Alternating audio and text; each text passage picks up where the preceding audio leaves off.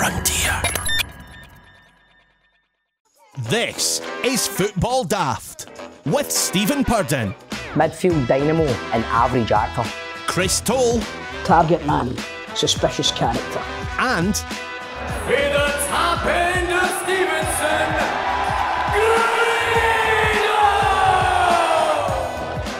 Welcome to Football Daft. It is the daftest Scottish football podcast around. I am producer John. Let us welcome the team, shall we? Let's introduce first a man who this week was banned from Twitter. It's Stephen Purden. Were you? Well, I sent it in the group chat. Did you read that? No. I wasn't banned. My account was locked for a wee while because of the... Do you want me to read it to you? I didn't even notice that. Right, hold on. I got an email, right? I've never been said banned for Twitter. Oh, I didn't get banned. Right, You might put that phone down sometimes, man. I see you. Cool. Oh, sure. Get onto that in a minute. We'll get to that in a minute. So it was because the music that was used. It was, dear Sir Madam, I'm contacting you on behalf of the International Federation of the Phonographic Industry and the record companies it represents. Our membership across IFPI and its network, blah blah blah blah blah. The information set, where is it? We have learned that your service is making available, distributing and referring linking users. We have included in the table below the URL for the locations we have identified. They're asking for it coming down. So it was the video that me and John going to be collaboration on of, ladies and gentlemen, I give you Bundesliga expert Chris Toll, and it was because we used the Simon and Garfunkel song, Hello Darkness, My Old Friend. Oh, right. I'll tell you what, I would report you again, all over again, every day. I was just thinking. Every day. And that man there is once got Employee of the Month for saving a life, and he only got a certificate for it, but we can't talk about it. It's Chris Toll. This is true. Not allowed to talk about it. Not all superheroes wear capes. But I'll tell you something, the population is +1 because of me. Exactly, mate. You're a superhero, and we can't talk about it. And finally, a man who's been getting it tight and trolled off a bunch of lanes on Twitter this week from a guy who plays computer games on Twitch. It's the one and only Grado. I mean, how can you say it's like that, me, Grado? I fucking dived him out. How's that right, me? Hold on, I think we've got... Right, so remember... You know what you're saying, because he's going to streaming date to you. I know he'll be listening to it in his mom's basement, right? But like, let's... You know, we've got to talk...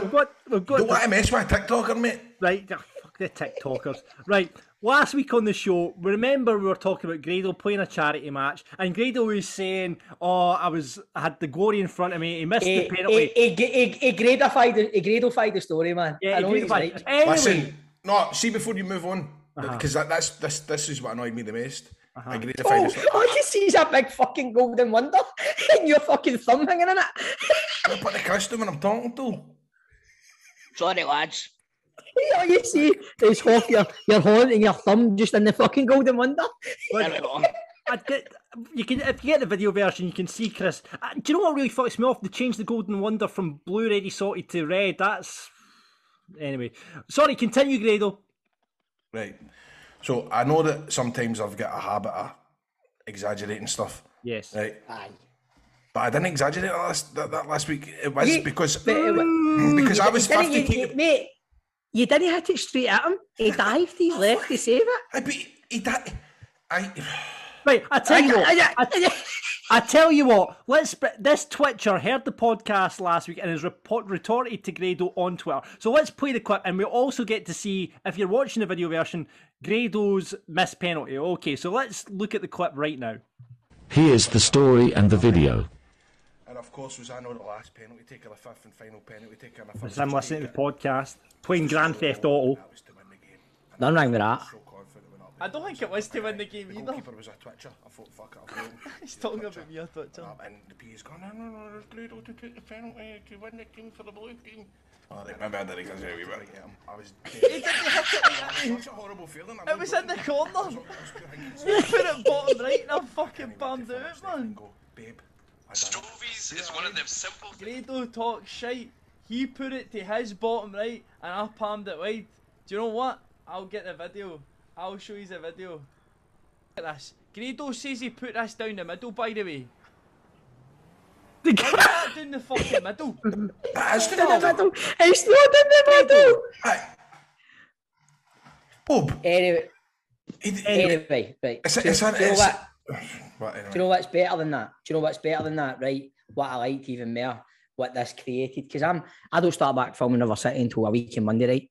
So my days are long, right? When my weans go to school, see when Grado goes retro and goes like fucking, I don't know, like 2010 Grado and starts tweeting and all that, you know what I mean? And getting involved in like me when I'm pissed after a Rangers game. When he goes 2008 Crystal. Aye. so this young female, right, called Erin, right? He said, I was there at Grado Wrestling. Hold on. Aye, she's tagged him in it, said, I was there at Grado Wrestling. It wasn't in the middle, and Grado's took his time to reply and just replied, cool, with a thumbs up. Then this boy says, calling out Grado Wrestling. What do you think, Grado? Where's the footage for after the penalty? Fairly routine save. You're actually doing yourself out of glory because it was definitely win the game. Anyway, I'm out it. We still won anyway. At Graham Junior Watt. Tell him.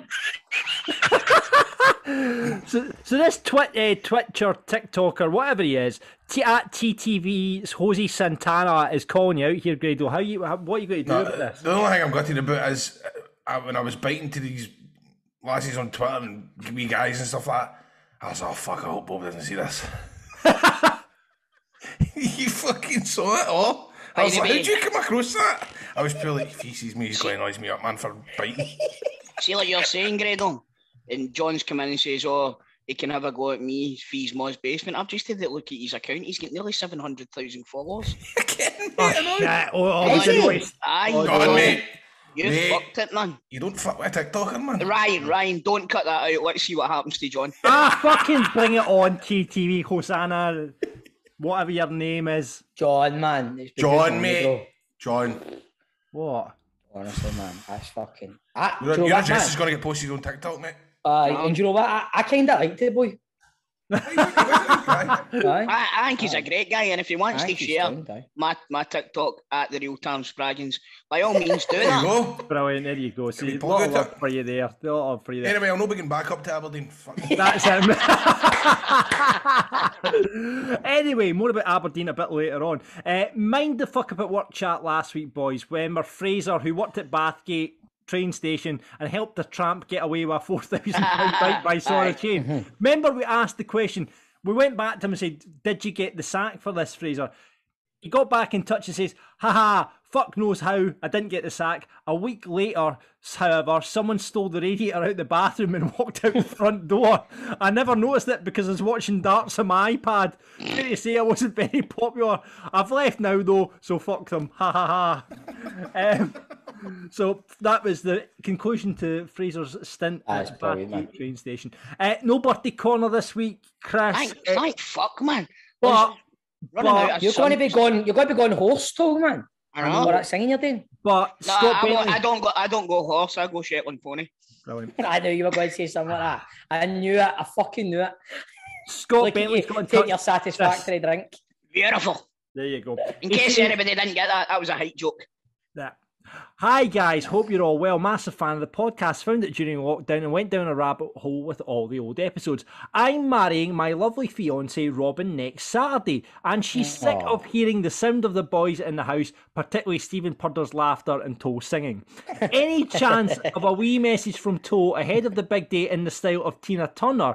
I'm sure she would love nothing more than her bridesmaid playing it while they get ready. So Chris, could you sing Go Into the Chapel in the style of Tina Turner? Is that possible? She doesn't deserve it. I don't think she does deserve it. Why? I'll be honest with you. Because she's sick of listening to me and Toe. And I'm going to tell you something else, right? She might be sick of listening to us. She might not be my favourite person on earth. But I don't want to ruin the lassie's wedding day, John. So let's move on. For the lovely Robin, Toe. Tina Turner, Going to the Chapel. Toe, I can't let this go any longer, mate. You've got a bit of Golden Wonder Chris stuck under your beak, mate. What? No, I haven't grey, that's a grey hair, mate. Oh, sorry, okay. All right, okay.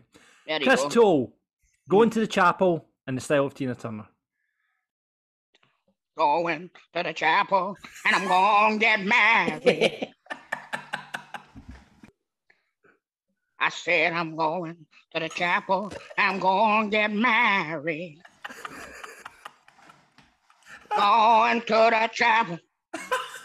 And I'm gonna get married. Gonna have a long life, a long happy life.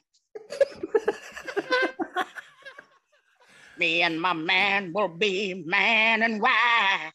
Oh, good. That's all I can think. I hope the reception don't stink. 'Cause you're gonna get married. The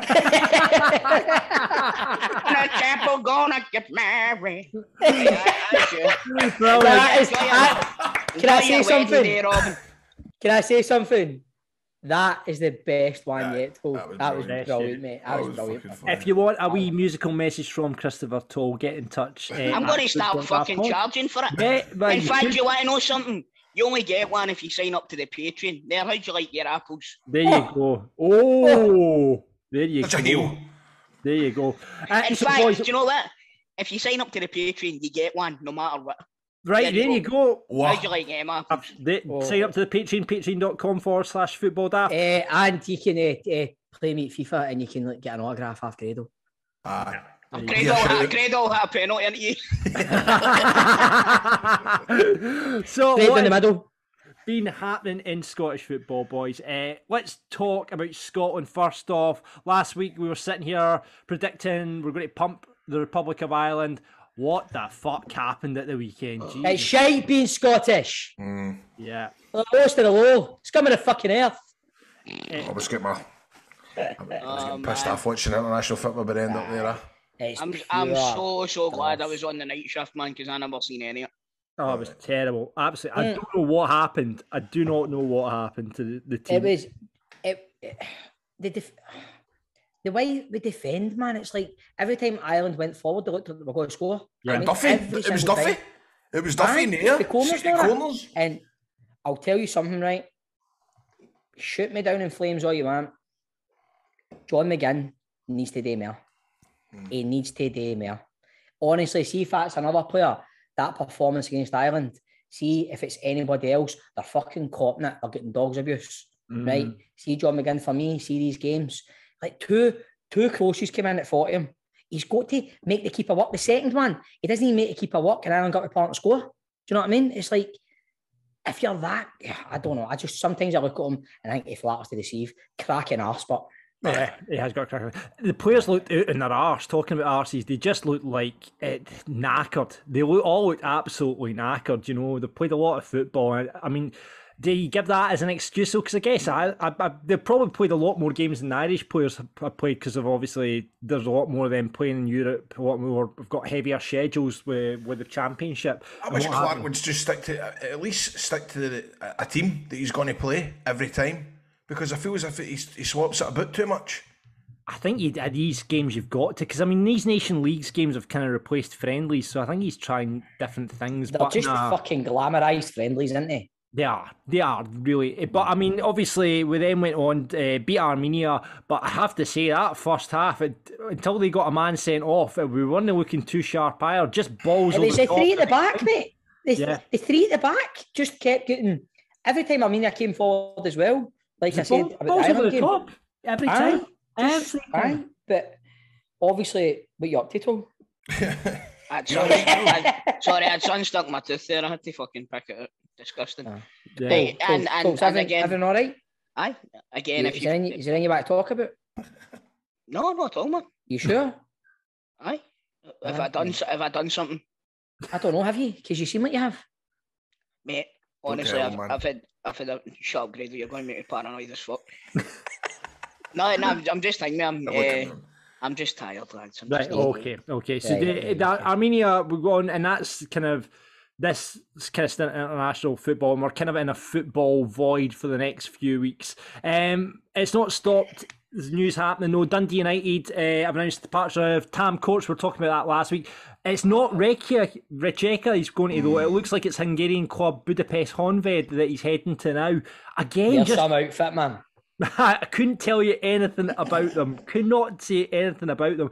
But I mean, it's fair play to him. You know, he's obviously went, right, I've had a good season. I'm going to move on and try and prove my worth somewhere else and try and increase my money or what have you. But well, good. I think good on him that he's gone to a country like that, because you know he could end up going down to England playing league, managing a League Two team. You'll never see him again. I think respect him for. It touches on a wee bit what Toll was saying. Was it a couple of weeks ago or something? Dundee United were a very hard team to beat. He looked like he had a good system going there, and it's another manager leaving our country that you go, he's got something about him, but he's away. Because I think it just speaks volumes about the Scottish game again. Do you know what I mean? Mm-hmm. See when teams like fucking Honved are stealing your like shining lights, basically, of management up in this country. It's soul destroying, man. Honestly. But also, it's what I think is good about it as well. He's gone to Hungary, right? He's going to learn. It's going to be a new culture. It's going to be probably a different style of football. Eventually, if he comes back, his worth is going to be a lot more because he's been out there and done that. And man, fucking beat England 4-0. Aye, but Gredo, remember it wasn't fucking Honved that beat England 4-0, mate. I know, but what I'm saying is there must be something about some of the players that the Hungarian division. It's a strange one. I mean, I'm just looking at Honved just now. They've only got a capacity of 8,500. Do you know what I mean? It's like... It's like 8,300 more that will go to the games what they did at Tannadice spot, mate. That's the United season accumulation. Fucking fan. Well, it's not really that. Let's be honest, it's not really, but it's... Like I say, it's hard to watch because you want to keep your talent in this country. And what is it? I mean, it's obviously an ambition thing with him, because I'm sure the United would have offered them better terms after the season that he had last year. So it's a strange one for me. It really is. Money talks. Yep, it does indeed. And the man set to replace him, apparently in advanced talks with Dundee United. Jack Ross, yeah. That's a good move for Dundee United. Aye. I think it's a good move for both parties. I think it's a good move for Jack Ross and Ox. I mean, they've got a right decent squad there. They've got some good young players in that squad. They have, and Jack. I like Jack Ross. Something about him I've always kind of liked. I don't know. I think I've pulled the trigger too quick on Jack Ross. 100%, Grado. Yeah, I think everyone sort of said that. Though Hibs supporters that I speak to said the football was minging, absolutely minging. They were surprised at how well they did it early on in the season, but maybe he was just waiting to see how it would go. You give him another transfer window, who knows what would have happened.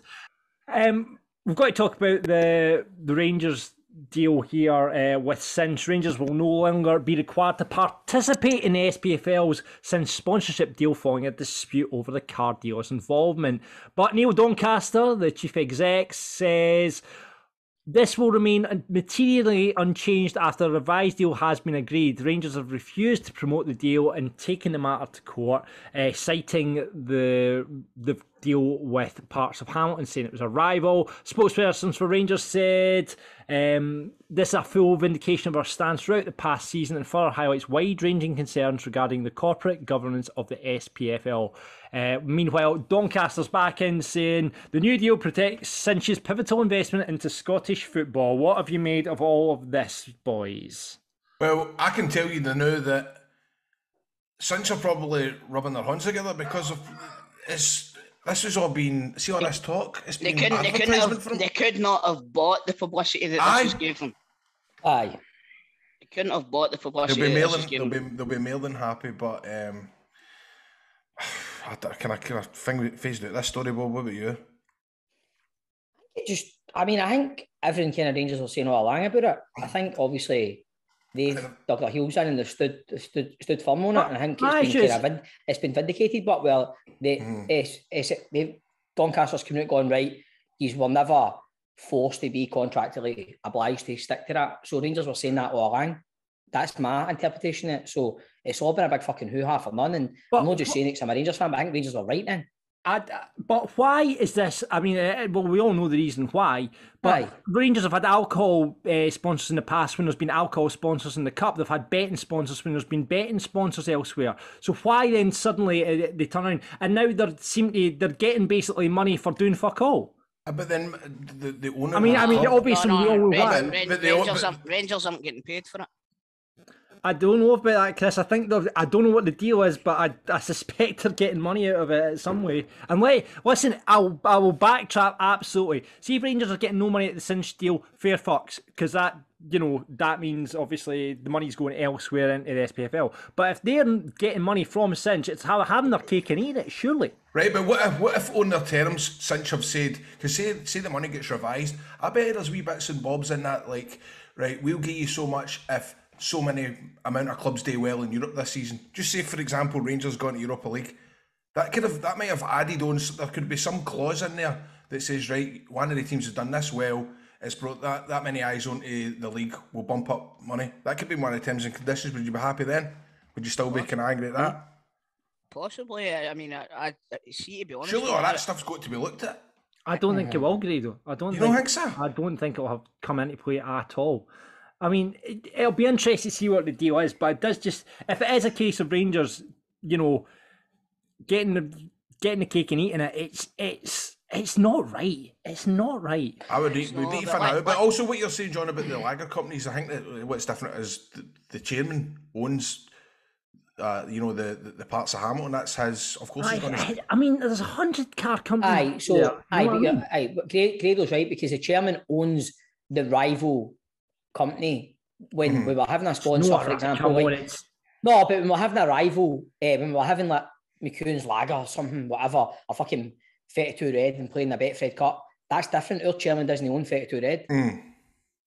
So there's a total difference there. There's a conflict of interest when it comes to that's the words, conflict of interest. Well, listen, I get that. I absolutely get that. But as long as I'm saying as they're not seeing money out of this deal, that's fair in that case. How do you know they're seeing money out of it, John? I mean, I'm assuming. I'm assuming. I mean, maybe people. No, I think they will. Otherwise, I don't think they will, because why in God's name would? Because it's Rangers. Because it's Rangers.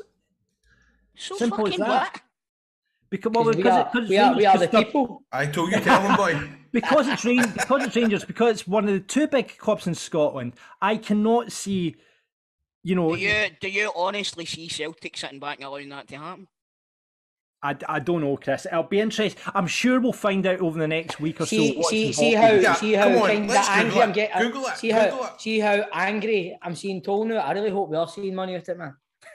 Stevie, I don't give a fuck about it, mate. I honestly don't give a fuck. You honestly think Celtic would sit back and let that happen? No, I don't give a fuck. No, I don't give a fuck, Stevie. Rangers will still profit from the new SPFL Cinch deal despite being excluded from a revised title sponsorship contract. Ibert's club have been in disrepute with the league over the past year. If the car retail company began a 5-year deal as a main absolutely, it's fucking ridiculous. It's fucking poetic, man. It's fucking ridiculous. You're sitting there smiling because you know exactly how fucking ridiculous it is. But John, how is it Rangers' fault? Let me ask that. Surely it's not Rangers. Listen, it's not Rangers' fault, Grado. Right. So see if Rangers, right, go like that away at the start, right? We're not doing that, right? And then Cinch go to the fucking Neil Doncaster and that and go, but we still want Rangers to win. We still want to fight because we want to be this. We want to be part of this. And Rangers go, but we're not doing it. But we'll take your money if you want. We're not doing it. And Neil Doncaster going, we've got to take you to court. And Rangers go, we'll take me to court then, but I'm still not doing it. And Cinch are going, but we still want to give them money. Who's the Daft here? It's not Rangers. Listen, it's absolute fuck up. It's an absolute fuck up. So how's it? It's not ridiculous on Rangers' part. Listen, they've got Ryland Clark at the helm tweeting about every 2 minutes, man. They're not worried. No. But what I'm trying to say... That could have been you. It could have been me. What I'm trying to say here is, but it's just another chapter in fucking cunts that are in power in our country, in football, that are a fucking joke. I absolutely think we're all in agreement with that. It's not Rangers' fault. I cannot believe the other teams are sitting back and... I can't believe that either, Chris. Basically letting Rangers fucking fling one up. Know what I mean? I know, man. It's mental that we're doing something in Scottish football for a change, though. You know what I mean? It's not your fucking mob pulling the strings, man. Oh, that's true. That's true, mate. Right, okay, we'll have more than that over the weeks, I'm pretty sure. Aberdeen, Calvin Ramsey's off to Liverpool, 4.5 million with add-ons. Could 3 million... Don't mean you both took a drink at the same time there. A victory drink and a rage drink. He's up here thinking about you, man, there, wasn't he? That ended a bit frosty. That was a bit frosty. It was like at the end, man. It's not your club for a change, man.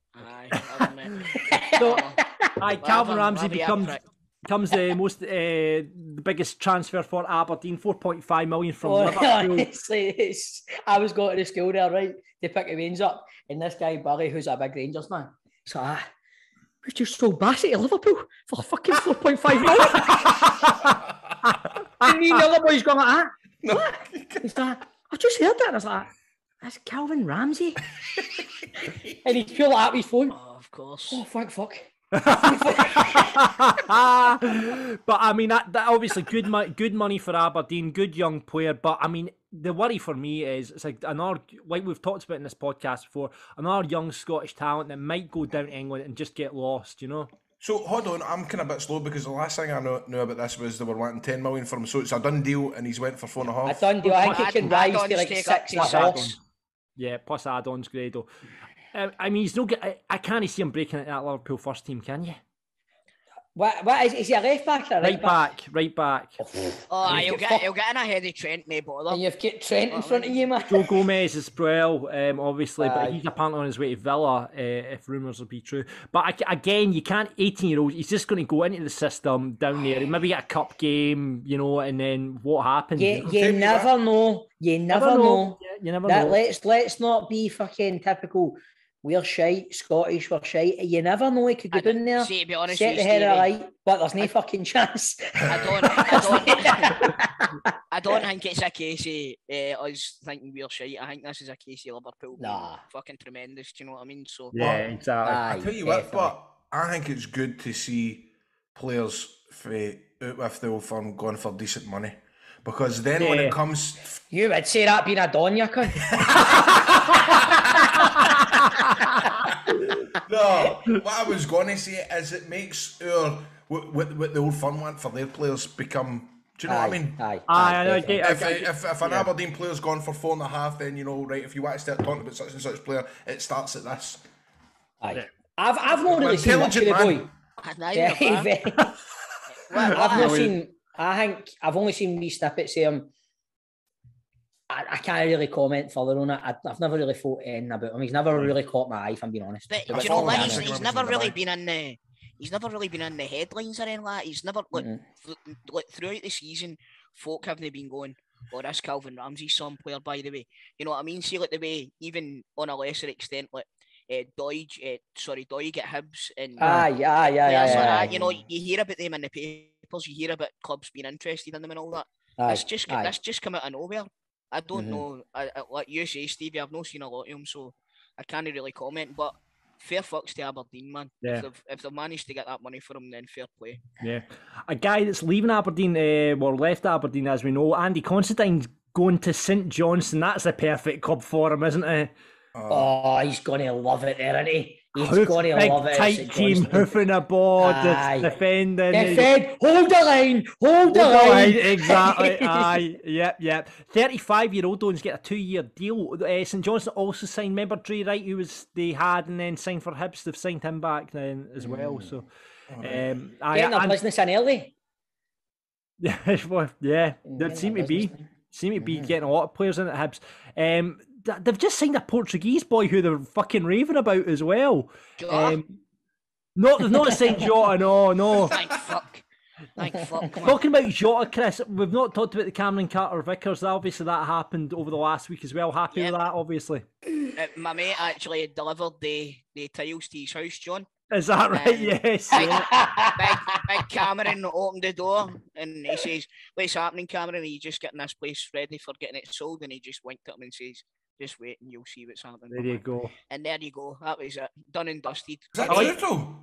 No, mate. No. I'm fucking over the moon, man. Over the moon. No, I quite like the CV thing that they did on their Twitter. That was quite smart from Celtic. Yeah. Do you think Jota will get done, Chris? I'm hearing that they're struggling to get him. See if he doesn't sign soon, he's going to get fucking done. Because you think that would have been done as well, but I wonder what's going on there. You heard anything? I don't know, man. I think I'm not 100%, but I think he's actually still sunning himself all over the fucking world. Well, he's spotted in New York wearing a Celtic top, so... No, he played a five-a-side game or something. Played a game of fives. Wearing a Celtic top. That's pure Kieran Tierney pattern, innit? That's a red no. Is that a neck wearing a Celtic top? They're fucking pure wild, isn't they, Celtic boys, man? They're pure. Apparently, you're raging, aren't you? Because he's playing fives in New York? No, because he's going to be here. He's going to be here to fucking sneak in ahead of Barisic at the backstop next season. Well, talking about is Jota moving to Turkey? Well, talking about Barisic, aye, he could be away to Trabzonspor, isn't he? They're looking at him. Who, Barisic? Aye. I've heard there's nothing. I know. Joshua Barry said today it's nothing in it and all that, but I think it might not be Trabzonspor, but I think he is. I think Borna's going to be off. Yeah, he's off. All right. Maybe he's just going to get his teeth done. Well, Roof's just went away to get a haircut. Has he? Wow. There you go. Well, wait, Roof coming back next year with a full head of hair. That'll be interesting. He'll be like Jota. Pure long hair and all that. Right, okay, on to the Daft Boys. Would you like to talk about the toddler who embarrassed his parents in B&Q? Would you like to talk about men being cloned, or would you like to talk about midwives revealing the worst things they've witnessed in the delivery room when it comes to men? Do you know what, boys? I think we've spoken enough about like dodgy stuff. Like, I don't know, have we? Was it last week? No, actually, forget what I'm saying. Are you talking about jobbies and that, Stevie? Aye, so let's not go with the midwife. We've absolutely spoke too much about that, haven't we? Aye, so let's go. I wanted to talk about the wee boy who took the jobbie in B&Q. Oh, is that... Did he take a jobbie in B&Q? So the wee he went into one of the display toilets in B&Q and took a jobbie. That's funny. That is good, actually. See, that's a light-hearted jobbie story. It's a light-hearted... But what else have we got to say about it? I just think it's the quote from the mum was specifically, she went in for a washing line, I turned round and he sat on one of the toilets, ran to say, get up. The best bit is the father's reaction to this.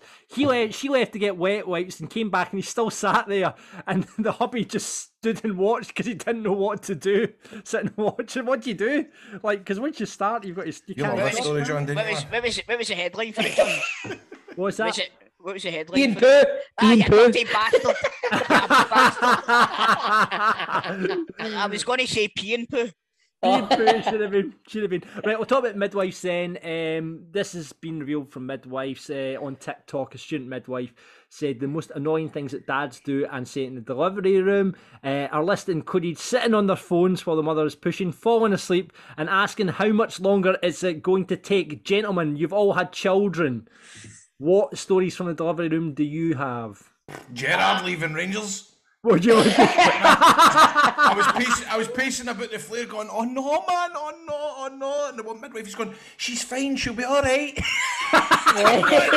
Fucking Gerrard's gone to Villa. She'll be fine. Chris, when Keane arrived, I fell asleep. Did you fall asleep? Not even that. See how like they give them the mad exercise ball and the mat and all that to kind of move them on with the labour. I lay down in the mat, put on EastEnders on the telly and fucking fell asleep. Now, bearing in mind it was Christmas Eve. Keane was born on Christmas Day. Oh wow, really? Didn't know. So Christmas Day? Aye, man. So it was like I was up the night before Christmas Eve. It was a full 27 hours or something like that. My head was singing off. And I just thought, I'll lie down and I'll rest my eyes for 5 minutes. Out for the count, man. A good fucking 4 hours or something I was out for. You didn't miss the birth though, Chris, no? No. Right, okay. Stephen, any stories from Leo and Leia? It was long. Both of them were pretty long. Leia was really long. I think, was it Leia or Leo? I read a cracking book, man. Now the film it made, Bradley Cooper was in it, American Sniper. Oh, yeah. I read that book, man. That was brilliant. The full book? Aye. Bloody hell. I can read like fuck when I start, right? I don't put the things down when I start, right? But no, I read that. Then the wee midwife we had for Leo, like Nicola wasn't really a what. It came really quick, man, eventually, man. But then it was like the wee woman was deaf. She couldn't really hear what Nicola was saying. Nicola was like, it's coming. And she's like, right, okay, she couldn't really fucking hear what she was saying. But apart from that, she went away, came back, then the baby was born, and I was like, just holding her on and all that. It's fine. It's fine. She done brilliant, man. What about you, John? You had in? She's standing behind the laptop, isn't she, Stevie? Both mines were through the sunroof, so it was just, wee operation and all that. But I do remember, like, Lady Marmalade was playing in the waiting room, in the delivery room when it was playing. I was like, that's what fucking got us here in the first place.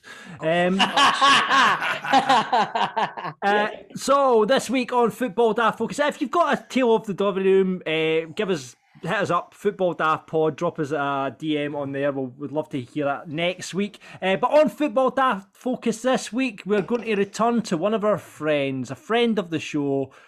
Ewen Cameron is going to come on. He's been on a Twitter tirade over the last couple of days, weeks, about Scotland, and he wants to get it off his chest. So we're going to be speaking to Ewen very, very soon. On the big question, I know you need to settle an argument. What is the coldest football stadium in Scotland? We'll get into that in a bit. Grados got 3 riddles. Yeah. Aye, thanks to everybody that sent some. They've been really, really up their game. You were looking for that, Graves. Every message they go, please do not slag this. I mean, you've been fucking brutal the last couple of weeks. So you've been reading them out. This is shite. We're going to top moments of the week, and we're going to get our fix of football as we go soccer daft and look at the MLS. Yo, man.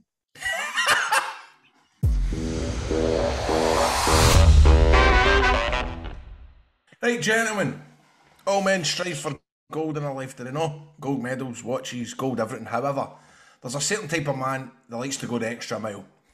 He walks with the confidence of an eagle and he giggles in the face of danger. He's big, he's hairless, he's a big winning machine. That's the opposite of me. when he unzips his pants, what does he see? Platinum. That's right. Manscaped would like to introduce to you the best and biggest ultimate hygiene bundle yet. The Platinum Package 4.0. Manscaped, we know they're the leader in below the waist grooming. Now trust them with the whole shebang. Join the 4 million men, that's including us sitting here today. We all trust Manscaped, and we all go to manscaped.com/daft, and we get 20% off and free shipping. So, Manscaped boys, have we been manscaping this weekend? Have we been doing the I did. I've got one that I use on my Davina McCalls, and I've got one I use in my boat race, my Chevy Chase. So I used one in my Chevy Chase the other day. Right. Cool. I have took myself down to the wood, Grado. Right, nice to hear.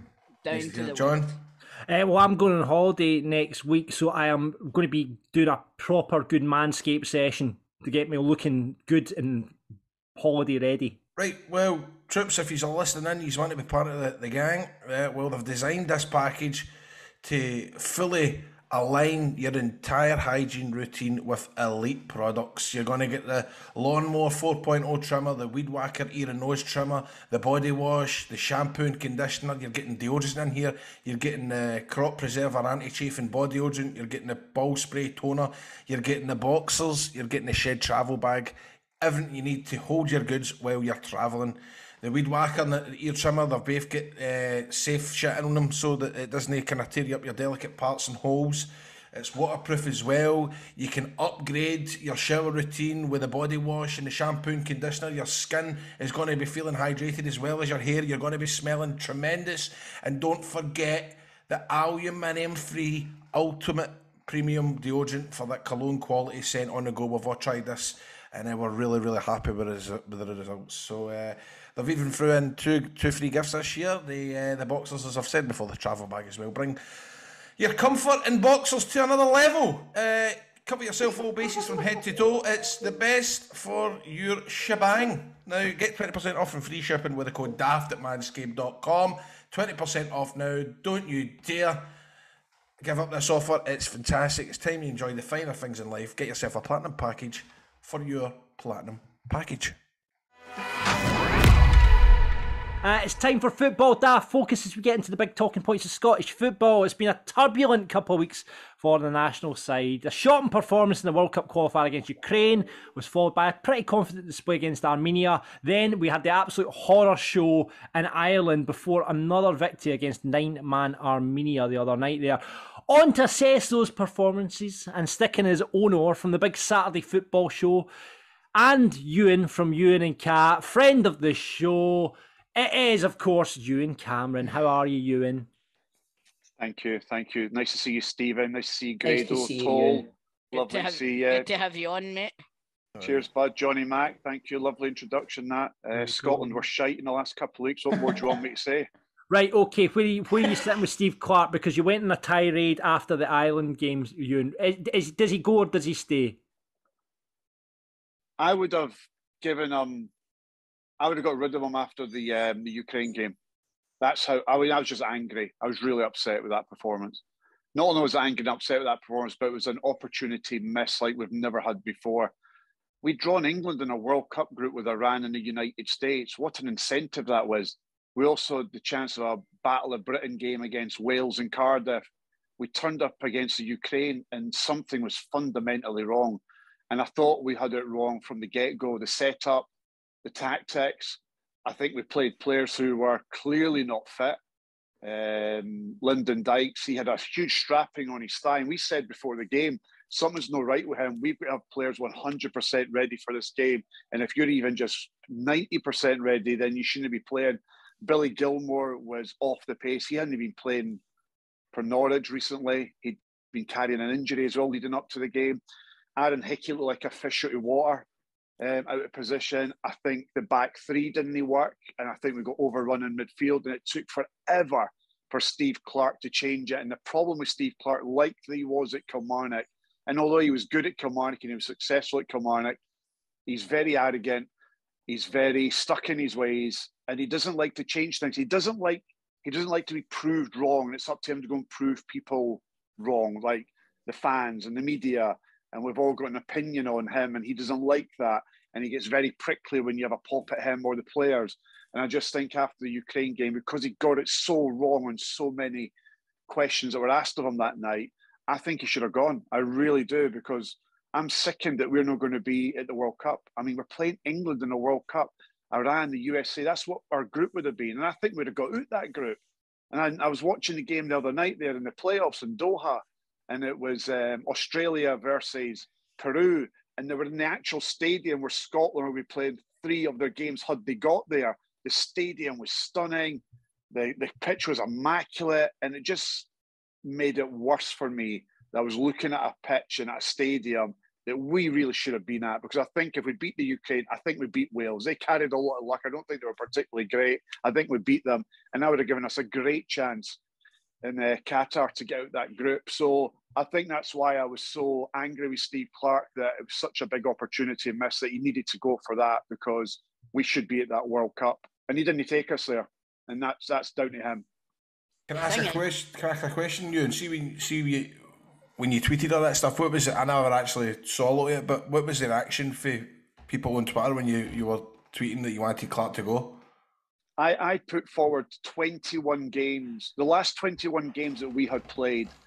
When you actually look at it, even like the scraping of the 1-0 win against Moldova, the 1-0 victory against Luxembourg, those sorts of results, we weren't great in those games. The performances weren't that good either. But we got the result. And I know if you're winning, then you jump on the bandwagon and you enjoy the ride, because you're on a 5-beaten game. You're unbeaten over 5 games, 6 games, 7 games, 8 games. All looks great on paper, but when you actually look at the games individually, they weren't great. I mean, we beat Denmark 2-0 at Hampden, but they turned up, had already qualified. They were trying out new players. They weren't really up for it. We were, and we won 2-0. But the game previous to that in Denmark, it was 2-0 going on 6-0. And again, Stevie Clarke, because of his reluctance and his arrogance and his system and his team selection, his tactics, he didn't change it that night until too late. And by that time, we're 2-0 down and we're never really in the game. So when you actually analyse individual games, even though we won those games, the performances haven't been that great, but we've got away with it by winning the game. And yeah, you could pick out Austria. But again, when you look at stats and the facts of that game, Austria battered us. And we came away with a 1-0 win through a dodgy penalty that Shea Adams had won for us. So I think overall it's been great and we've enjoyed it. But when you analyse it, individual games, I don't think Steve Clarke's been that great for us. I think we have got to the position we got in spite of Steve Clarke. It's not often I say this, but it's really fucking hard to disagree with everything you've said. Oh, wow.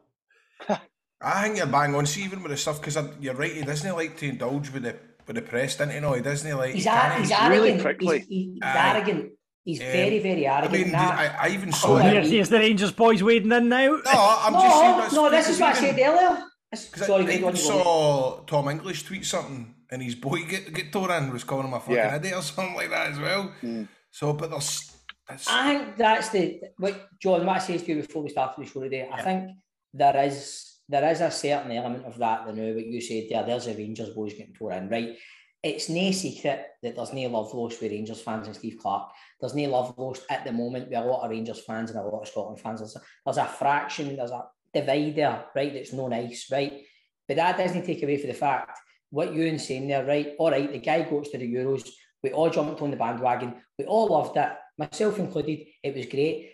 But see what we've done at the Euros, we've done exactly the same what we've done there with 2 games to go to qualify for the World Cup. We fucking bottled it. We got a draw. Yeah. We got a draw against England. It was on a plate for us. Our first game was at home, was at Hampden against Czech Republic. We get stage fright. We bottled it. Clarke, again, his lack of tactical fucking nous at times during a game to change it is so apparent, right? And then when it comes to the World Cup qualifiers, you've got Ukraine, right? You beat them, you then play Wales, like you're saying. To go to a World Cup 2 games, I think, all right, he goes to the Euros, but we were fucking pish at the Euros apart from 1 game, right?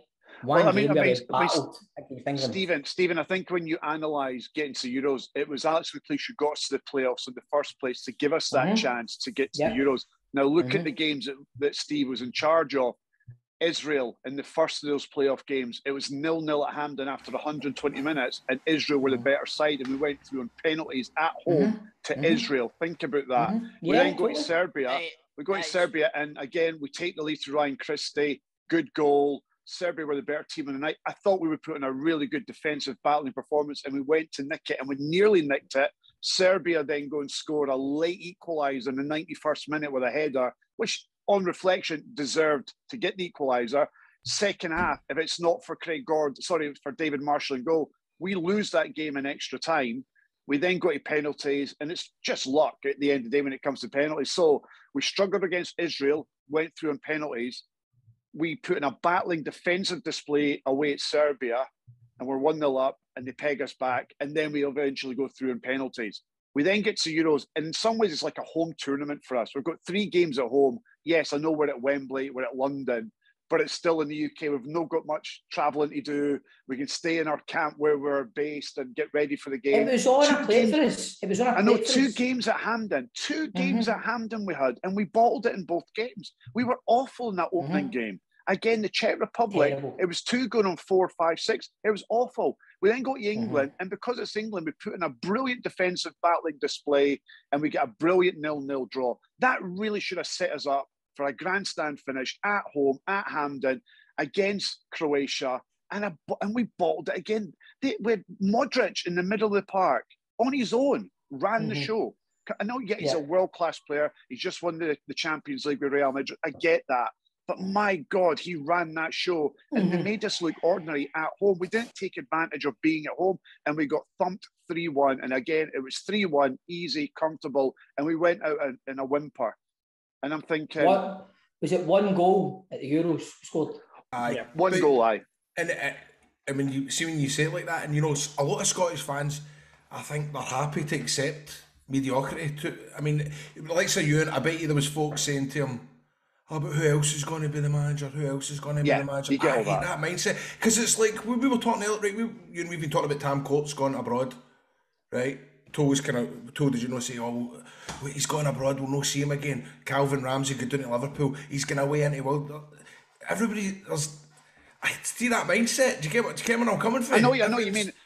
When I put forward the case as to why Steve Clarke should go, a lot of people says, well, who do we get in? That's not the point. The point is Steve Clarke the right man to take Scotland forward? I firmly believe that this Scotland squad that we've got right now is a brilliant squad with depth, with options. I don't like the back three. I don't like the back five. We're uncomfortable to watch, and we always seem to be overrun in midfield. McTominay is never a centre back. And McTominay is never a centre back in a million years. He should never be at centre back, and I don't know why he persists with that.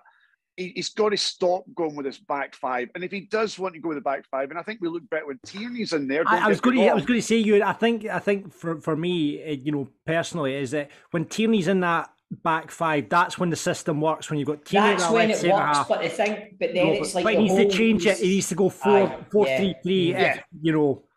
But he's scared to do that, or he's too arrogant. Yeah, I think he's too arrogant. He showed that. I mean, for me, when he put in Liam Cooper instead of Scott McKenna for that game against Ukraine, I was gobsmacked at that because McKenna's been outstanding for Nottingham Forest. Yeah. He's on a high. He's just got promoted to the Premier League, having a brilliant season with Forest. He should have started that game, but there again, without Tierney, the back five doesn't work for me. I think John's right. When you've got Tierney in that back five, it works better when he's in it because he gives Scotland another option in piling forward with Robertson on the outside of him.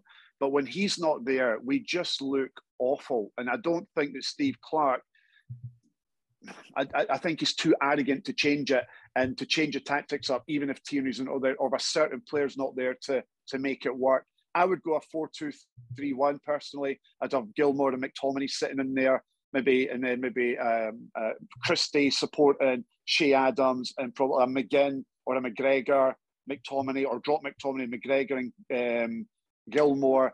But we've got options to play that system and have one of the centre backs, one of the sitting midfielders dropping in and have the full backs bombing forward. A bit like Liverpool, like with Fabinho. I know we're not Van Dijk and I know we're not Kanate or Matip, but I do think we've got the players who would work a 4-2-3-1 formation. Yeah. It's the best Scotland team we've had in a long time, man. Oh, easy. And we've also we've got options on the bench as well, Stephen, and that's what really frustrates me. We've got options on the bench and we've got a really good squad, and I don't think Steve Clarke's getting the best out of that team or allowing the players to be the players that they actually are. You look at Shea Adams for Southampton, he's brilliant, but the way the Scotland setup is, it doesn't suit Shea Adams because he's isolated. He needs someone around him. He plays that buzzes about. He's got nobody alongside him, and he gets isolated a lot of the time. I think you can't really get him into the game. The problem with Scotland is like say you, and they don't have that striking option. I think Shea Adams is a great find, a great player. His hold-up player is, I think his hold-up play is absolutely exceptional, but they don't have a guy that's probably, Lyndon Dykes have tried obviously up with him. He's not at level, I don't think, that Shea Adams is at really, and I think that's the one big fault with Scotland at the moment is finding that striker, you know. Scott Wright, yeah. Cool. I'm just going to go round the lot of you, right? Because you've asked me my opinion on Steve Clarke, and I would have changed him after the Ukraine game. Would you change him, John Mack? No. Would you change him, Stephen Purden? Yep. Grado, would you change him? I would. Toll? I wouldn't, and the reason why I wouldn't is because I think there's a nucleus there, and I think he's a good enough manager to eventually get them going, and I think the squad are kind of singing off the same hymn sheet as him. I think the squad are in support of him as well. See if it comes to a point where the squad don't want him there, and he's not doing what they're maybe wanting to do. Then, and I know he's a manager, and he's the one that he's the bottom line. He's the one that decides what happens. But if you've not got that dressing room behind you, then it's a septic atmosphere, you know. So as long as they're supporting him, then I would keep him in there. I think he's got something, definitely. I mean, you don't do what he done with Kilmarnock, and if you're not a talented manager, you know. Toll. Do you know what we probably need? A plastic pitch at Hampden. He's very good on a plastic pitch. But do you know what? The question that's being asked of Steve Clarke is the same question that's being asked of Gareth Southgate down south after a shocking Nations League campaign. And England fans and pundits and media are now looking at Gareth Southgate and thinking, hold on a minute, we keep banging on about how he got to a World Cup semi-final and he got to a Euros. And now they're going, but he only beat Panama, Tunisia, Colombia and Sweden to get to a World Cup semi-final. Now they're realising that even Scotland could possibly go to a World Cup semi-final in 2018. So the same questions have been asked of Steve Clarke, have been asked of Gareth Southgate. Is it we've carried a wee bit of luck in spite of the manager to get where we are? Time will tell. And I hope he proves me wrong and proves Grado wrong and proves Stephen Purden wrong. But I have a funny feeling that I'll be back on the show in less than a year, because I think Clark won't last another year. I agree 100%. We will see. Maybe we could get Gareth Southgate in as the manager if Steve Clarke goes. Nah, by the way, I hope he stays England manager, because they're never winning it with him as manager. No, they're not, which is great news for everyone. Ewan, thank you so much for coming on, as ever. We'll definitely, hopefully not speak to you in a year's time. Hopefully Steve Clarke, Scotland do well and we flourish, but we will wait and Can I not talk about Eintracht Frankfurt? That was a good night, that.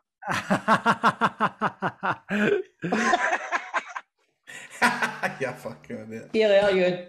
Bye, Ewan. Thanks, bunch. Bye, mate. Bye. Cheers, Football Daft's big question. I'm not too sure why I got into this argument, but this broke out in my work where we found ourselves arguing about what is the coldest stadium in Scotland. I am 100% convinced that Broadwood is the coldest stadium in Scotland. Despite it not being on the coast, despite it not being up north, Broadwood for me is the coldest stadium I've ever been in. And I've been in Pittodrie, I've been in Inverness, I've been in Gayfield, I've been all over the place. And I'm convinced Broadwood's the coldest in Scotland. However, are you boys? No. There are two stadiums that I've been in where I've thought my fingers were going to fucking fall off. Right? One was Pittodrie and the other one was First Park. Right? First Park. Shire. The East Stirlingshire. Shire. It was so fucking cold, and it's completely enclosed as well. So it baffles me how it was so cold, but fuck. Every single time I was there, I felt I was, even in the summer, it was freezing. It was weird. Aye. The coldest I've ever felt was we were filming on a Saturday and I finished early and I went to Dumbarton Stadium to watch Rangers when it was the dark days and we played Dumbarton and it was fucking freezing. It was freezing. It wasn't a nice stadium. It was horrible. I'll give you one. Ayr United in February playing Rangers in the Scottish Cup and open no roof. The terracing, the standing terracing, and it was snowing, and it was fucking brutal. And I'm telling you, it was sere. You know that way it was actually sere. Aye, I know exactly what you mean, mate. What month was that in? February. February. But what I remember about that game, it was Tav's first game as a captain. I remember that. There you go. Well, we put out to the listeners, and they came in thick and fast. A really easy question this week. What is the coldest stadium in Scotland? George says Dumbarton agrees with Stephen. When the wind comes off the water, especially at winter, the wind swirls and it's not great watching goalkeepers take goal kicks down there. Horrible, man. Horrible. Douglas says Hannah Park, home of Scots Bonaccord, froze at a game in May. Oh no, she froze at a game in May. Oh no, I'm like... It's Hannah Park, the name of the stadium, Grado. Douglas said earlier. Oh, sorry, Douglas. Pete, oh, you go, Tom. P Mac B says Belsley and Fraserburgh for non-top leagues, and Gayfield and Arbroath for the bigger clubs. Gayfield's freezing as well. I remember being there. I don't think Arbroath like that talk. I think they always see when you say about how free. I think they kind of moan when the pundits say you're up to Arbroath and it's free. I don't think they like it. What does Captain Ricky Little say about it? I've never asked him. Go and ask him. Do you think? Go and ask Ricky if Arbroath is the coldest stadium. Why don't we get your man back on the commentator? What's his name? Fermer. We'll get Fermer in this back on. Fermer. Aye, we'll get him back on. Kerry's got in touch. I'll tell you something. I don't like being called up here, eh? I mean, it's nice and warm up here. You can dip your toes in the fucking water. You can tap off. Kerry's got in touch. Says Simply, Fir Park. It is. Fir Park is really cool. I've been a few times, man, but I haven't really noticed that. I've always been a bit heavy, Wady and all that going, but I've never really noticed it's been cool, to be honest. It's mostly empty when I go there, obviously. Rab, no argument. Cowdenbeath was there for a Scottish Cup game just before COVID. Coldest game ever. Cowdenbeath's a badger as well. Tom says Broadwood seems to have its own Arctic microclimate. I'm glad someone agrees. Wait, John, I remember as a wee boy going to watch Clyde versus Rangers 95-96. Gaza was playing. I mean, did Charlie Nicholas play for Clyde? He did. I think I don't know if he was playing then, but was he? Would he have still been playing 95-96? He probably would have been, actually. Aye. I remember that game. He would have. And as a wee boy, and I remember being freezing. So there's another one for... There's another one for Memory Lane. As I delve into my... memoirs. That's actually chapter 15 of On the Ropes. You know about this though? What our autobiographies are going to be called? We named each other's. You're On the Ropes. What's yours, Stevie? Bob's your uncle. What's yours though? What would mine be? The biggest small man in Scotland. Tall Tales. Tale of Tales. Aye. Oh, Tall Tales is good. Tall Tales. That is good. Tall Tales. What about Total Tall Tales? Total Tall Tales. John, what would yours be? I think I'm not big enough. I've got it. Total Tall Tales. Total Tall Tales. Try saying that 3 times, you're bevy in here. Total Tales. Right. I can't say it once sober. John says, I own a big D. I own a big D. I do own a big D. But I've not talked about this yet. I got my big D for the Ken McAllister stand this week. I am now proud sponsor of the D on the gable end of the South Stand at Falkirk. Got my picture by Alex Totten and my big D this week. So that's the first thing you've had your hands on a big D in it, John. It is. Back to the court. Back to the listeners' responses. John says, easy are both. Just for the sheer possibility of supporters getting slapped by the sea and players kicking the ball into the water. Robert says Broadwood comfortably. Yes. Aggie says Pittodrie. One word answer. Ross says Falkirk before third stand was built. Not been in it since. Livy has to be up there too. What do you think about Falkirk, John? Falkirk is cold. It is because we've got only 3 stands, as you know. Because there's so much space in between all the people as well. Exactly. That's fucking savage, though, man. Another one for Gayfield from Colin. He was there when Colin Stein made his debut for Rangers, scoring a hat-trick in it. Was freezing. Wow. Gregor says Broadwood, or as it's known, Ice Station Zebra. What does that mean? That's another film. What is it? Is that a film? Yeah. Never saw it. Chris says Cowdenbeath or broth. Des has got in touch. He says, always found it to be a broth with Montrose. And Stephen, from a personal experience, a broth Ayr or Clyde. Don't know why Clyde is. It's not next to water, but it's fucking Baltic. Yes. That's what you said, John. That's what you said. That's a bit weird, isn't it? Why is everybody the same? Because it's on the hill. It's on the big hill. You know. See, I used to take my wee boy there because he used to play like Clyde, and it was. I never noticed it. I done a penalty shootout. I done a celebrity penalty shootout last summer, and it was pure roasting. Did you hit them all down the middle? Penalty straight to the goalie. You asked for that, Graham. I had to spin round 10 times, run the ball, my horn on the ball, then kick the ball. So it was fucking ended up my corner flag. That probably means you had to spin round once, hit the ball, and then it kind of.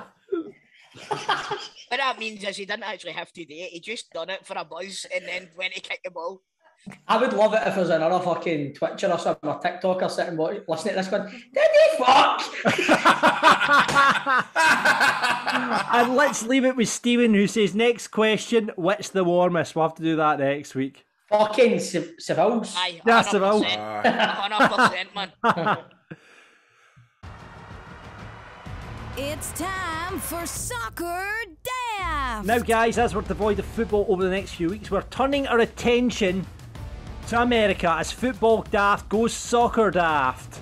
We've all decided to follow an MLS team. Now, should we do this section in American accents? I feel we should. No! Remember I did that? Remember Rob done it for a full episode of Wrestling Daft? For Wrestling Daft. But I think we're a section grade, though. It might be alright. Should we try it in there? Yes. I like it. I think that should be it. Yeah. Photo.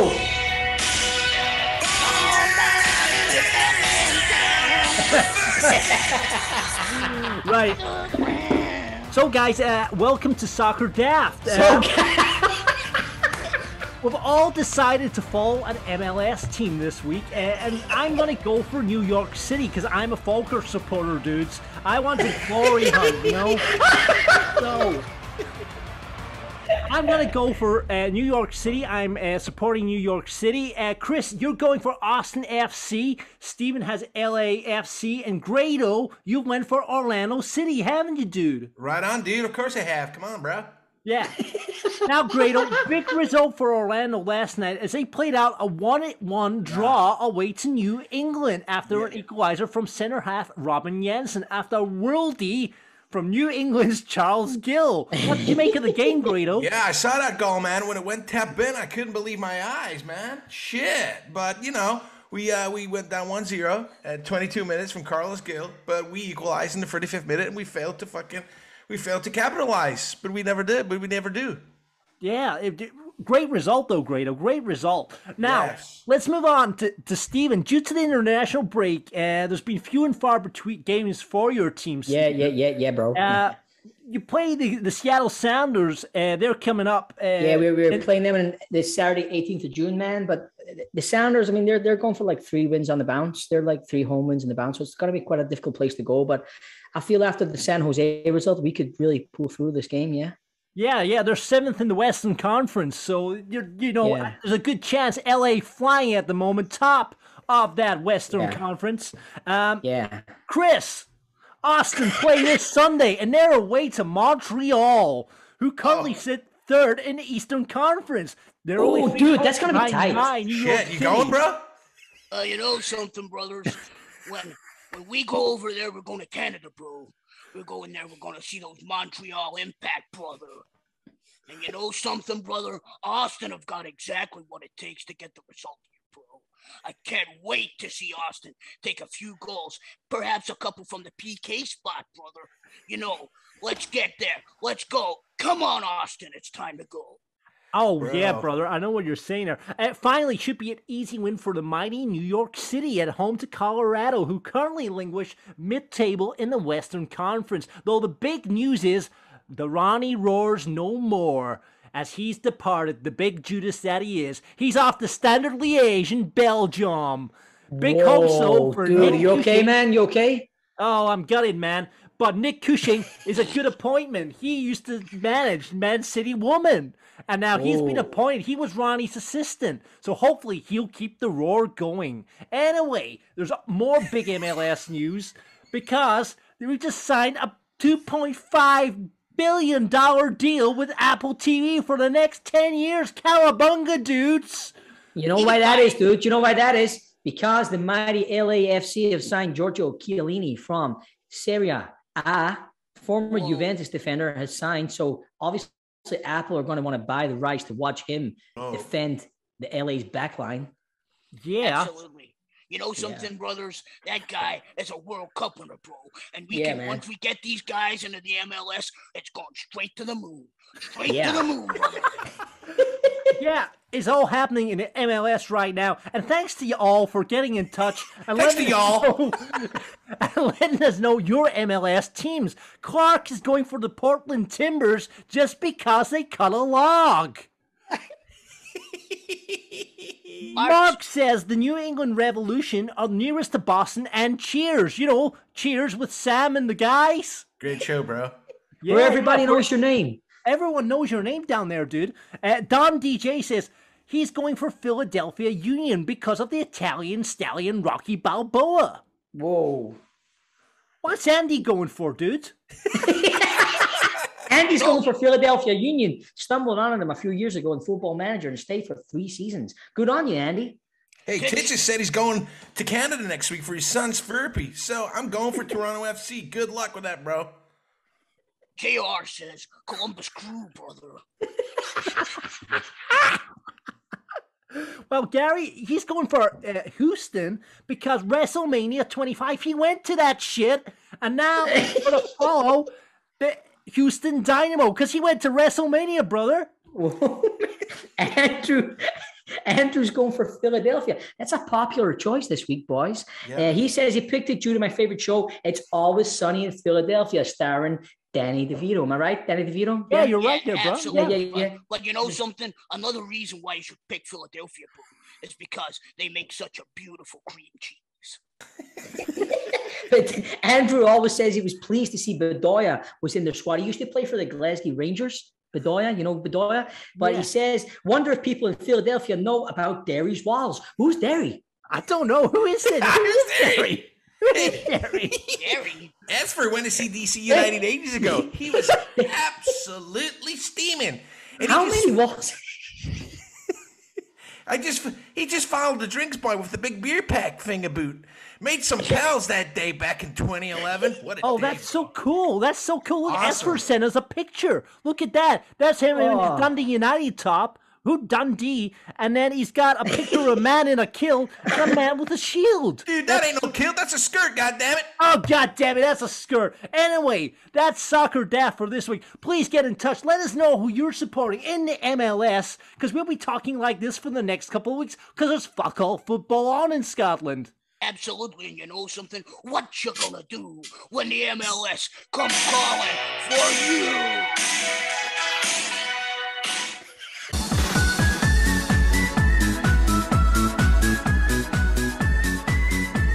It's now time for Grados v Riddles on Football Daft. Welcome to the Riddles and Football Daft. Let's get riddled with Grados. Riddle this, riddle me that. Who's afraid of the big bad bat? And John, let's go for scores on the boards. What they sitting at currently? Scores on the boards. Let's go back to last week's riddle. We asked you this: Disciples Dogfoot has house to rent. Disciples Dogfoot has house to rent. Chris, you got it? Can't remember. You can't remember. Disciples Dogfoot has house to rent. Peter Paul Lett. Yeah, that's right. Peter Paul. First in this week, I'm glad to say after last week, we asked for him. He's back. Our pal Dino got it. Hey, buddy. Welcome back, buddy. Dino.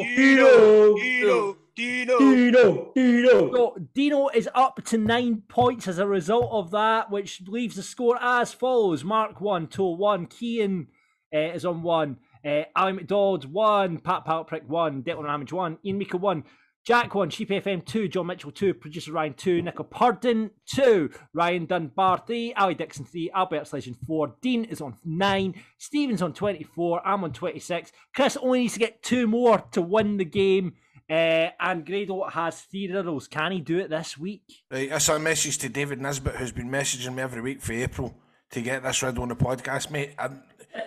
Mate, got a riddle for the podcast. Did you get this? Right, so, and he messages it every week, but we used it right at the start. Oh, so did he miss that? I'm getting them, mate. You don't need to keep... Did you get this, Law? What's his name? Explanation mark, David Nisbet. Grado. Why don't you just reply to the guy, for fuck's sake? Because he's busy. What am I doing now? He's busy replying to everybody on Twitter, man. Give the guy a break. So we done this guy, David. Right? So you can stop that. Right. Okay, here comes the first one. Fucking hell, man. What the fuck? Who's that? Are you swearing at the listeners again, No. Grady? I'm just trying to think if I can even say that. Right, here we go. First one. Chugging on a boat. Chugging on a boat. Wank sailor. Nope. Wank ship. Chugging on a boat. David Seaman. No. Chugging on a boat. My sip. It's actually quite a good one, actually. I've got to say, this is my dental hygienist man again, so well done. Oh, dental hygienist. You were slagging him off a couple of weeks ago. I know. Grado, you're so fickle, man. Sorry, bro. Sorry, bro. I actually need to get back up to that dentist because my crown's failed. Chugging on a boat. By the way, that's not her fault. She's my hygienist. It's okay. Yeah, just let us think of the riddle game. Thanks for the info, though. Chugging on a boat. That's quite a good. It's a decent one. This one. Is the first name Juan? No. Right. Okay. That's fine. Is it to do with wanking, though? What do you think? Well, chugging might be something. Am I chugging or like eating chuggy? What else do you chug? Well, a train chugs, doesn't it? It goes that's true. Chug a train. Chug a train. Chug a train.com. Really difficult to concentrate, man. Especially when you're chugging. I thought you'd rather got this straight away. Oh, it's a Celtic player then. That's no. All right. Right, come on, man, hurry up. Not a fucking day. I don't know this one. Nah, move on. I'm going to tap. I'm tapping as well. I've got to admit, right, well, I'll give you a clue then. I've got to admit, I didn't know this was this guy's first name. Right. We're all done. We're out. Right, go. Give us a clue. Right, if I was talking about this player, I would never mention his first name. So that's why he's good. Maradona. No. But is Maradona got, what's his first name? Diego. Diego Maradona? Fuck's sake. Cher. Madonna. Pink. Grado. Who is it? Who is it? Nah, I don't know. But I'm going to take out that bit where I forgot what Diego Maradona's first name is, man. It's Diego, mate, not Diago. Who is it? Right, we ready? Aye. The Wankwo Canu. Canu! Hey, well done, the great call. That's on a Instagram. Fucking belter, man. Do you know I was thinking of Canoe and I was going to say John Carew. I don't know why. That's a belter, man. Right, I'm now going to go to Connor Ja. That Connor Goldson? No, Connor. No. This is the guy's name on Instagram, and I kept slagging him, writing these are shite. So he's got a good one this week, I think. All right, let's go for this. This one is Toll Shrinking. For fuck's sake. But it's Chris Smalling. Oh, that was Stevie. That was well me. It was well me. That was Stevie, definitely. Thank you, Toll. I was very in there quick, John. Come on. Only one behind you now, John. Come on. Wow. Come Oh, on. right. There you have it, man. Okay, third and final riddle for this evening. Miss Robinson taking legal action against an overweight person. Fucking hell, that's funny. Miss Robinson taking legal action against an overweight person. I don't think I'm getting any this week. Fuck's sake. Miss Robinson. What was her name in the film? Unless it's. What was her? I can't seen the film. I can't even remember her first name in the film. What in The Graduate. The Graduate. That's Mrs. Robinson. Miss Robinson. Miss Robinson. Who's a famous Robinson? Lucy. Fuck's sake. Yeah. Who else? Keep going. Helen. That's Helen Daniels. Oh, she was Helen Daniels, wasn't she? It's a woman that, fuck me, I've not seen her. Oh, Anne. Right, there we go. What was the rest of the clue? She's taking legal action against an overweight person. Anne Budge.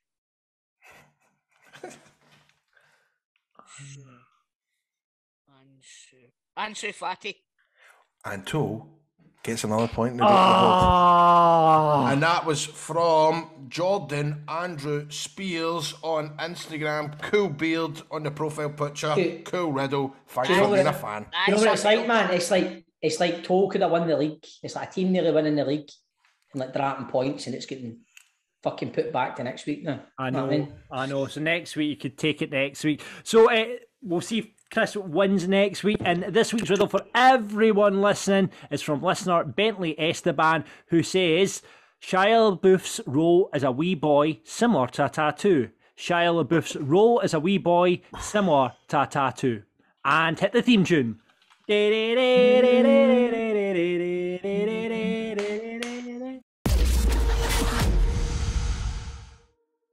It's time for the Football Daft moment of the week, and last week's results are in. They've just come in, actually. The poll just closed, so it might be changing as we speak, but I don't think the winner is certainly not going to change, that's for sure. Anyway, it's not changed. In last place, Chris Toll's nomination of when they went to Loch Lomond. The Gaffneys only got 6%, Chris. What? That's poor. Poor. Fuck yous, man. You're not getting that kebab recipe now for that. Yeah, you're not getting the kebab recipe. In third place, it was my nomination, First Drink, Last Drink. That one got 19%. In second place, Grado's choice of Michael Owen's issues after there's slagging off his daughter Gemma on the telly. Only got 23%. But by a landslide this week, Grados a Dawn got 52%, thanks to Stephen Turden's nomination for that one, after Grado played for Aberdeen in a charity game. And I never played for Aberdeen in a charity game. You know what? Let the truth get in the way of a good story, Graham. Shush. Yeah. See, even Kev the chef take a pop at me. I know. Stephen, you win, so you get to go first. What you having? Well, obviously it was a short-lived tenure he's had in Aberdeen. He's obviously been getting a lot of abuse online after his debut last week, so he's put in a transfer request, and this week my nomination is Grado is no longer a Don. That's definitely going to win. That is definitely going to win. Right, Grado, I want to be back up there, you know that? No, I mean, see, you take a couple of hours out your day, drive 4 hours. Oh no, here we go. You do a wee bit of charity. You give. Give a bit of entertainment, you know what I mean? And what do you get back? Abuse of teens on Twitter. Trolled. Cyberbullied. Trolled. A Twitcher on his stream slagging you off while playing Grand Theft Auto. You know what I mean? This is what happens, Grado, in the modern day. I hate to say I told you so, Graham. There you go. A man coming from where you come from, go to them. Grado's no longer standing free. Oh. Right. Grado, what are you nominating? I'm going for Tom Stokeman, Big Tom, playing in goals for the Soccer Aid World Team and sporting the number 55. Of course he did. The strongest man in the world. But what about that, though, Grado? Tom Stokeman's 55. There was Martin Compson, 67. Hands across the divide, cuddling each other at the end. You know, I like to see that. But I have to say, Compson got absolutely skin for pace for that boy Tom Grennan, who, by the way, what a player. What a player! Tom Grennan was good. Tom Grennan, and it was another boy that was good for the world player and all. There was a few players, but see Tom Grennan, he's the worst since fucking Mo Johnson. He was playing for the World 11 the year before, and now he's playing for England.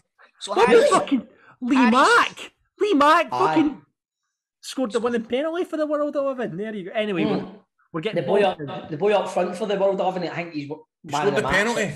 4 in a row, hasn't he, or something? He always plays well. He used to go in Love Island. He was good, man. Oh, Kem. By the way, would you make Love Island, Bob? Oh, fucking hell. Mate, I think he's getting better now, man. Mate, I'm telling you what, you're getting bang for your buck. It usually takes a couple of weeks to kick in, man, but I'm loving it now. That's exactly what you and Nick have been texting. Did someone not get a wee hand shandy the other day there? No.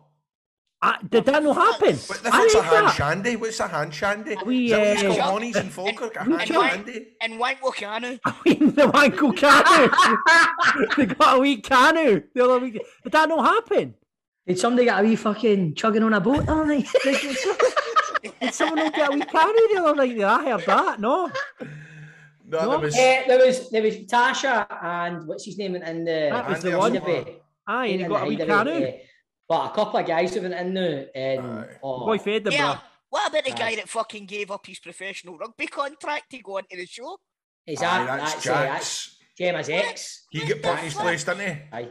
You're a bit wee, I liked his reply, but as if you fucking stand there and I'll fucking wrestle you to the ground. I like that. You know who that sounded like, Stevie? That was like Toma. That was just like fucking. So, Grado's going for Tom Stopeman. Chris, what are you going for? I'm going to go for the madman that was up giving his wedding speech. And he's given this heartfelt wedding speech about how he's met somebody that's got him through the past Would you like to play the audio, Chris? Because I think we can play the audio of this. So this is what you're talking about, Chris. One is to the person who makes me happy every time I see their face. She's not even looking at me. The person who reminds me to appreciate the little things in life, who's made me believe that anything's possible. You have truly turned my life around in such a short space of time, and I love you for it. I would highly recommend you all find someone that makes you feel the way that I do. So I would very much appreciate it if you could all raise a glass. To Big Ange, Boston Podway.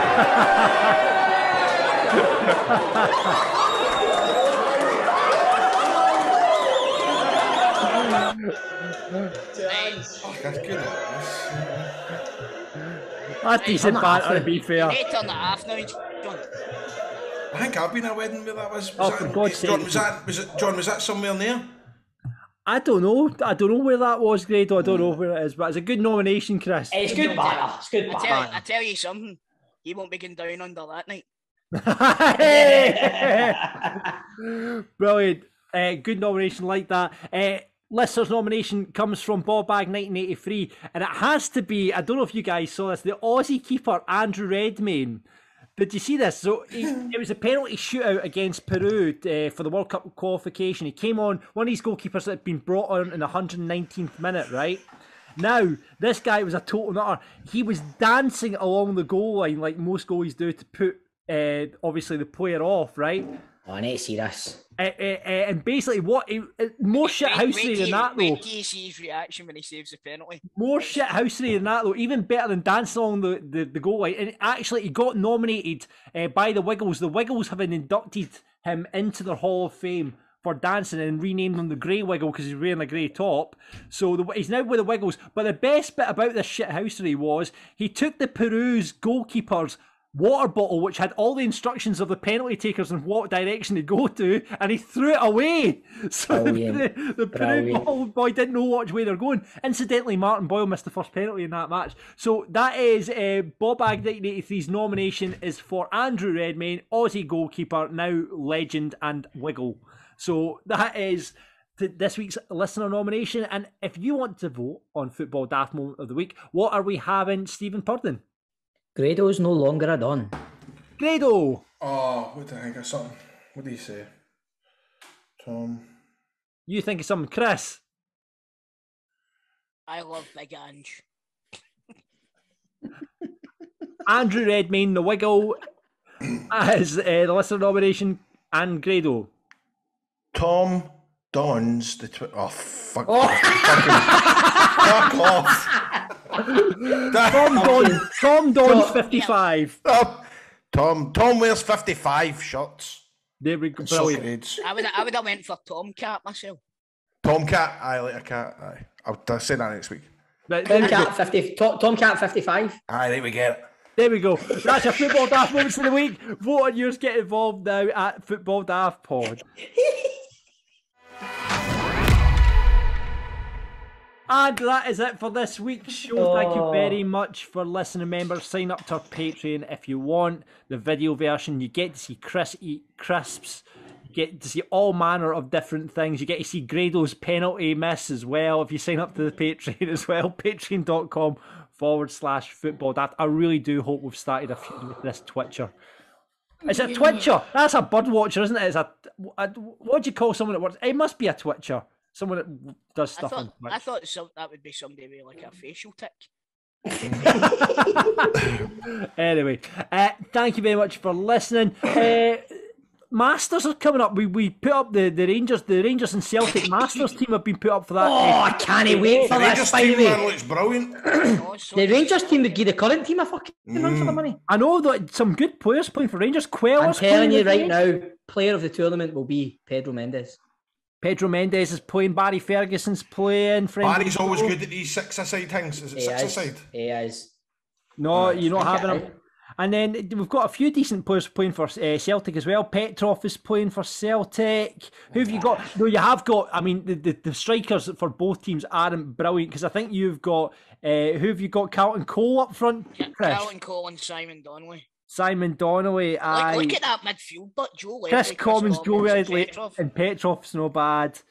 And then Kelvin Wilson playing at the back. Bloody hell. Mark Wilson is struggling with injury, so he's playing for that. He's on Big Rab in the sticks. But I mean, the Rangers team, they've got Michael Mose and Chris Boyd up front, Pedro Mendes, Lee McCulloch, and Barry Ferguson in midfield. Is this sold out yet? Alan Hutton, Quayle at the back. I don't think it is, no. Folks, I'm going to go with Leo. No. Yeah. We should go all together. And film stuff outside it. For Patreon. Yeah, we'll do that. I'm not joking. I'm just thinking probably don't go. I probably already got a deal with them or something like Who cares? No. Aye, we go like WCW too. Aye, man. Roll up or wear DX t-shirts. Aye, we'll get a, what do you call it? We'll get a tanker. Fucking right, man. Right, so we're rolling into the Masters tournament. We'll be down there. Hopefully we'll see you there as well. Thank you very much for listening. Oh, by the way, Ricky, go back about the coldest park. All right, coldest park. Before we go, what is the coldest park according to Ricky Little? You don't really notice it once you're playing. He says, I've played in much colder games away from Gayfield. My dad in that says it's freezing in the stands though through the winter. Right, so he hasn't told us what. Puts a bow on that, doesn't it? Right, follow up then and find out what. Puts a bow on that one. There we go. And that is it for this week's Football Daft. Thanks very much for listening. Subscribe on Apple or wherever you get your podcast. Yes, Sarah. What are we calling this week's show? Whatever will be, will be. Whatever will be after last week's case of that. Also, we've got a trilogy about what next week's be called. What will be, will be. Right, okay. There we go. Case of that. Whatever will be, will be. The future's not ours to see. Right, we'll keep going with this theme then. That's what this week's show is. Thank you very much for listening to Football Daft. We will see you on the next one. Audio Fragment.